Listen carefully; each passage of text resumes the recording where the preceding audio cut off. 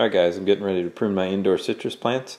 What you need to do first is clean your pruning shears with some rubbing alcohol. It's just a paper towel, some rubbing alcohol. What that does is prevent you from transferring diseases between trees, between species, and it's a good practice to have. What the alcohol does too, which is a nice added bonus, is it takes off the sap from any of the other trees that you've pruned. Keeps your pruning shears nice and clean.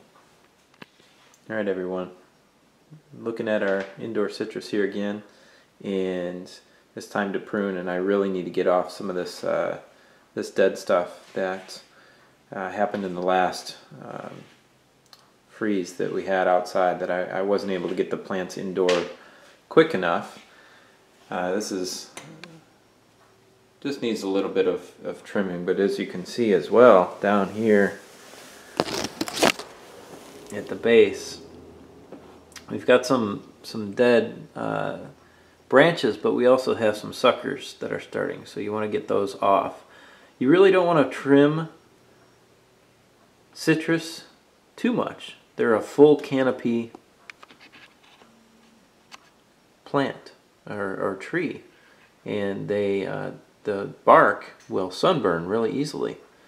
So you want to leave a full canopy of as much, branches and leaves around the outside, but you can trim and cut off the suckers on the interior and get that out of the way. As you can see, I'm going to have an issue coming up here pretty soon.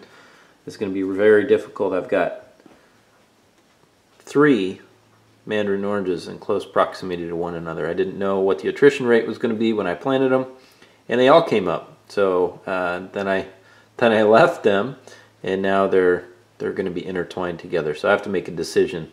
Obviously, the big one is the best, and we'll figure out which ones to try and transplant. I don't want to shock the roots. These things are very sensitive. So as I was saying, you really do not need to prune citrus. It's a full canopy tree, and this is my helper down here. She's doing a great job.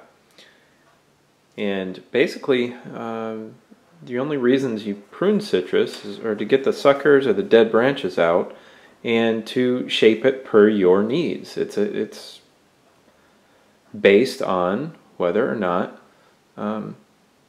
it functions in the area you need it to function in. As you can see, this tall piece here is kind of shooting up pretty far, and we want to keep these short so that they fit inside of our home and eventually fit inside of our greenhouse. So we're going to trim that off, and that'll provide nutrients back to the other part of the plant. But like I said before, these are full canopy, and they need to protect that interior trunk from sunburn. When they're young like this, they're not as affected. When they're older, it happens a little bit more. So you can see that trunk is getting hit by sunlight. But this mandarin orange is only about 3 years old, 2.5 to 3 years old. I cannot remember exactly when we planted it. So I'll be pruning this and just making a few adjustments to it. You don't need to do much.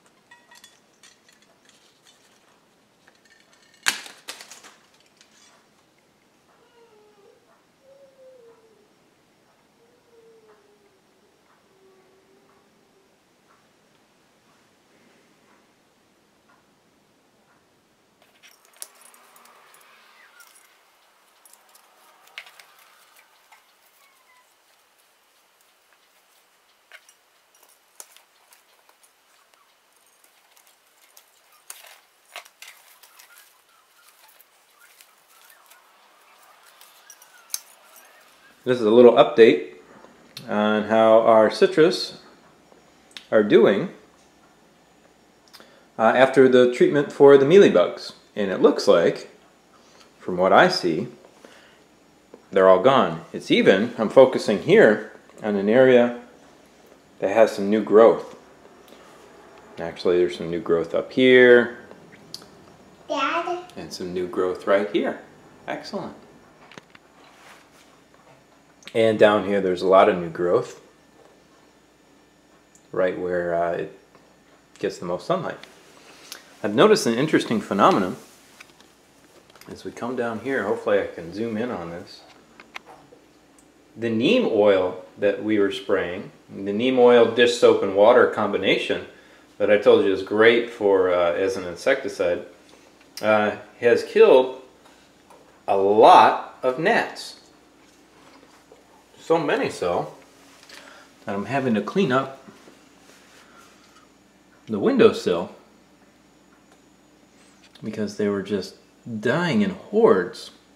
They were so annoyed and so taken aback by the neem oil combination that that's proof that it really works, guys. And the plant is looking great. Thanks for watching our video, everyone. We hope you enjoyed it. We'd love for you to subscribe. Please click the button on the left-hand side of the screen. Also, please give us a thumbs up. It really helps out our channel. If you have any comments or questions, please leave them in the comment section below. Also, if you're interested, click on the video on the right-hand side of your screen for more at the Country Living Experience.